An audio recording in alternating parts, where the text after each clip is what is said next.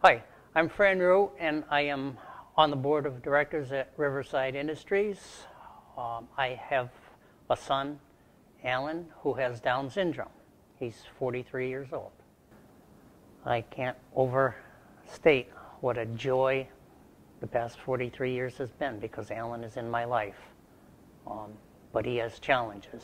I will never forget that day when Alan was turning 22. Okay, and I was told, okay, we're all done. That's the school department. I mean, total shock? Yes, total shock. Because what do we do from here? I'm just a dad. We went to Riverside, and that's where we met Shar. She was just a young woman there. She gave us a tour and said what they're going to try to do for Alan, going to bring him into the workshop there, try to teach him to maybe at some point get a job.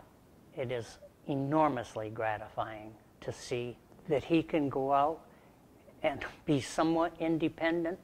You know, I would love to say that he could be completely independent. That's just not the case. I mean, but it